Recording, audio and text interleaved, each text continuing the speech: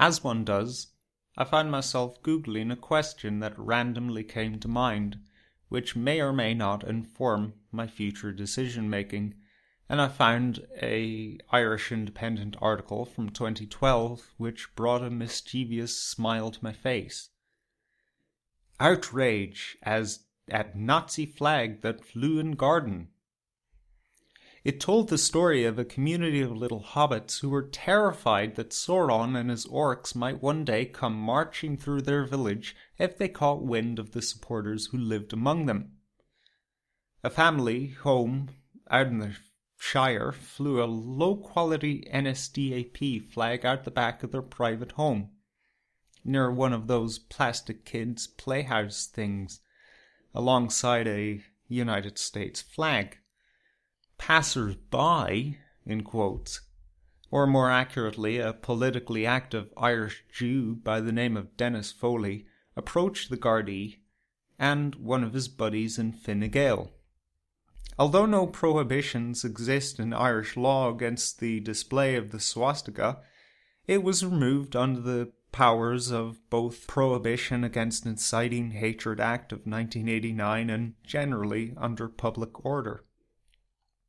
As we all know, whether in the Shire or the domesticated inner cities, the hobbits are really quite afraid of this demonic sigil. They're convinced that its very appearance in their environment would trigger something inside of the now civilized orcs and send them on a crazed killing spree. In their mystical world, things like jokes and critical thinking when it comes to the potential return of Sauron are not worth the candle. And neither are cultural differences. Despite how often and passionately you hear them defend cultural relativism, God forbid Africans, Arabs, and Indians would have a difference of experience and conclusion on history than that of the supremely intelligent hobbits. When they say his name shall not be uttered, you damn well listen and not name your clothing stores and restaurants after him. Accurate yet cringeworthy metaphor aside, I honestly don't see what the fuss is.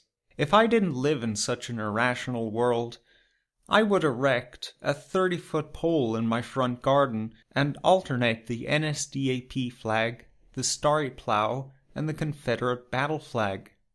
The courageous men of 1930s Germany, post-colonial Ireland, and 1800s America deserve to be remembered.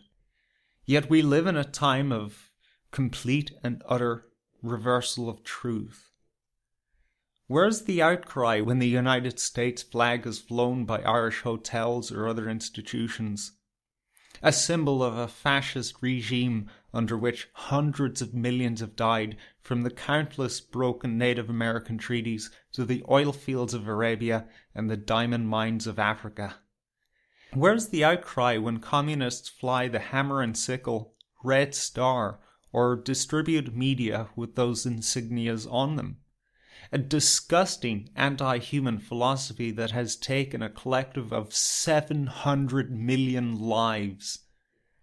Where's the outcry when the Israeli flag or Star of David is flaunted in literature or on television? A symbol of a group of savage nomads who now own a state, responsible for the genocide of an entire nation as well as the subversion of the entire West, which we fight the wars for, and which is responsible for the majority of lives taken under the aforementioned flags.